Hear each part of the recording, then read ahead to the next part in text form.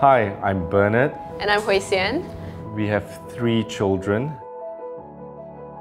It's often said that it takes a village to raise a child, children in our case, and we find it to be extremely true and relevant, not least because life is so much richer when our kids are growing up and running around with other children of their age.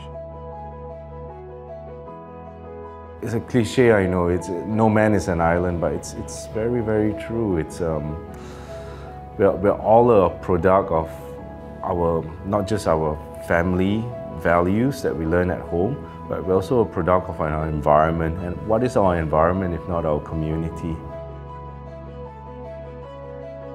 When we first started off, when we had our first child, and then the second, as a mother with young children, it would have been a lot easier to, yes, get my rest on the weekends, you know, let the children be at home and have their naps. But Bernard has been very clear from when the kids were very young that we needed to be part of a community and we needed to be spending time with other people and others. So because he has taken the lead and he took the lead in doing that, it became more and more a part of our normal routine. So for example, to spend time with some of our cell members, cell group members and others from, you know, whom we know from church together, to have coffee, for example, to have lunch after church service on Sundays and to have coffee afterwards.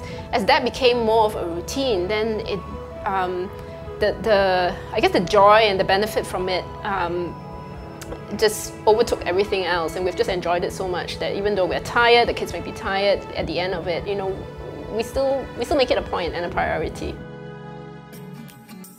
Even when we first bought our home, we said from the outset that we would dedicate this home to the Lord.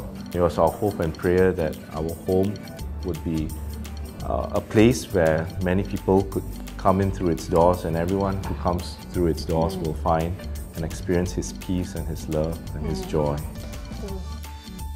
Apart from the adults that our kids will relate to, who are, you know, their parents' contemporaries, we also have a young adult cell group that meets at our home, and we're also involved in a community work that's called the Marriage Preparation Course, a group of couples who are involved in that and who have been married maybe for 20 to 30 years, and our children also interact with them as well.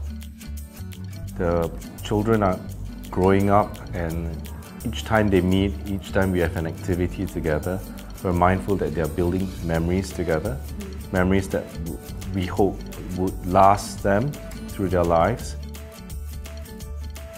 Having the two of us being introverts means that this being with the community does not come naturally to us.